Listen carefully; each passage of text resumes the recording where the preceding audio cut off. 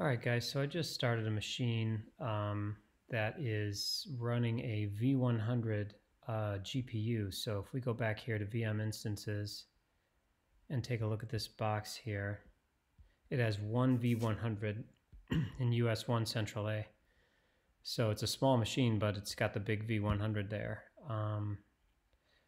And what I'm getting here as far as hash rate is 53.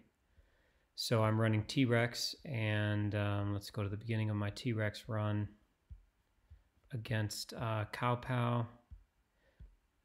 Excuse me. Yeah, here's my T-Rex line, and I'm running T-Rex version .19.11, NVIDIA driver 460.32.03 in one CUDA device. Excuse me. Running the Tesla V100 16 gig, the intensity set to 20. And getting about 53 mega hash per second on that box. Now this machine is $1,300 a month.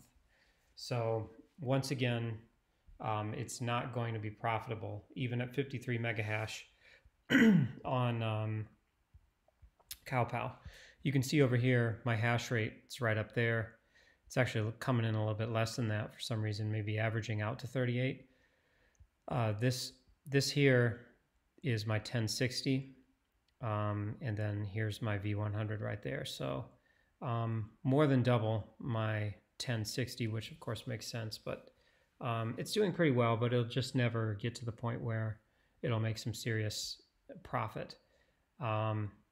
And I tried optimizing performance a little bit, but a lot of these optimization tips are around network communications between nodes. If you're running some of this deep learning stuff, which of course we're not. We're just transaction validating. But that's what's going on there with a V100, quite expensive. I tried to run this, set up GPU utilization agent to see some metrics about that. There's not a lot of good tools, especially for CentOS 8, for like HTOP or IOTOP for, actually HTOP or top for GPUs.